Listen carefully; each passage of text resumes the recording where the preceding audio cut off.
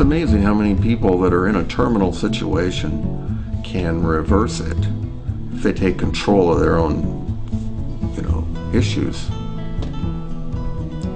More people should do it. But we give it all up to MDs, the right prescriptions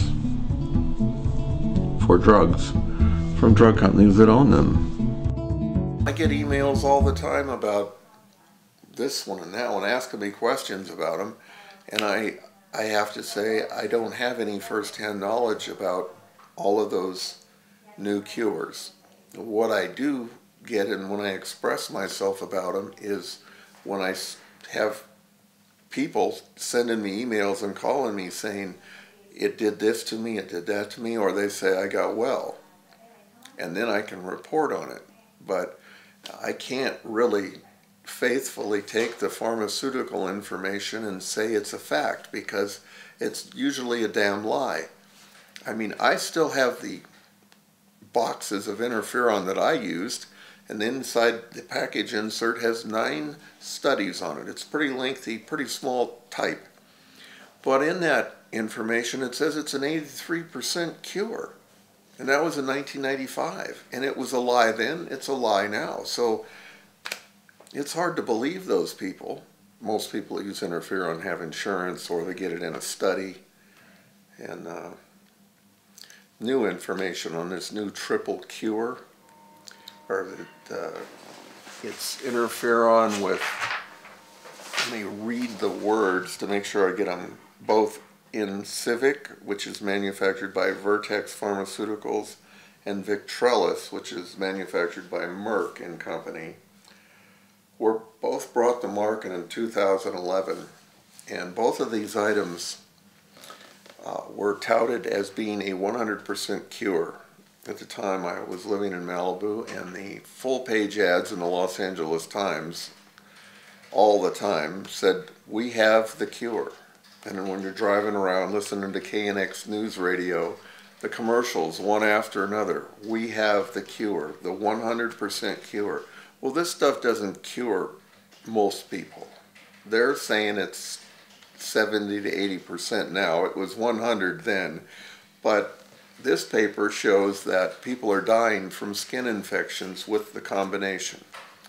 And the people that call here, they aren't well. In maybe a small percentage, 2–3%. But if they're well, they're sick. They're fatigued.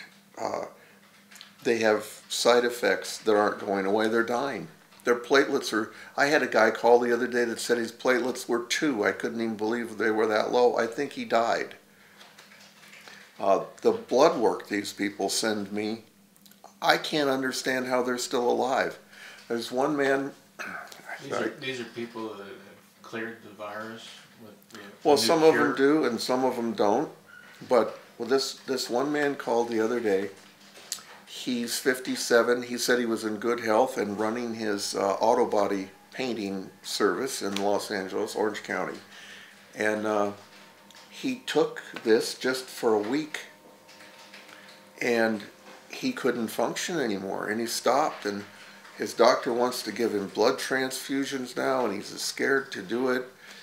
And he sent me his lab work, and his albumin went all the way down from normal, which is 4, all the way down to 2.4, which is near death. I mean, people die between 2.4 and 2.2. They almost always die then. And a lot of doctors use the albumin count to determine if a patient's going to survive chemo or, other problems in hospitals. There's tons of them, but that's just one man. And we get those calls and emails regularly. I mean, several a week. It's frightening. And I'm sitting there thinking, I have people call, like one person called today, says, "Well, how do I know that you're telling me the truth?" And how, I don't know. It's hard to get the truth about these pharmaceuticals. You don't look up on the internet. I mean, sure, to say it causes different conditions, but when you listen to the people that it's happening to, it's devastating. A lot of people don't want their email posted, but the ones that say, "Sure, fine," we post on the LloydWright.org message board. and interferon.ws. And how many new cures are out there? Is it just one thing they're calling? Oh, no, that was... Is it several cures now? That was 2011 and 12. That was the big one. What was that? What was the name of that one? It's called Incivic and Victrellis. I think those are both a similar drug by a different manufacturer. And they are combined with, you know, ribavirin and interferon. And that's the triple therapy that you hear a lot about. There's a lot of them right now. There's another one that was made by Pharmacet, which was then purchased by Gilead, which then went into business with Bristol Myers Squibb. And that one actually worked. I had 2 clients that did that. They both got well in about 2 weeks. Both of them are happy. Didn't have any side effects. And both of those people consumed a huge amount of NatCell during that trial. They have no complaints, but now there's reports that people are going blind from it, that people are dying from it, that it causes bone marrow damage. And I don't know how bad off it is. I know they stopped a lot of the trials. In fact, the FDA suspended all trials on that particular category of drug except the one by Gilead. And it's hard to decipher the exact reason because there's volumes and volumes of paperwork if you can find it. And it's all written in a way that's difficult to understand what it is they're saying. All I know is they keep calling it the cure.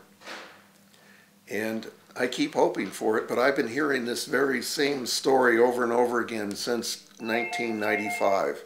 And I have yet to see this cure. They say they're working, but I don't know yet. They also say interferon works, but I know that's not true. I know it can, but it doesn't usually, and the damage it does is almost always overwhelming. I was told I wasn't going to make it for more than 3 to 5 years in 1995, so living proof you can do well if you take care of yourself,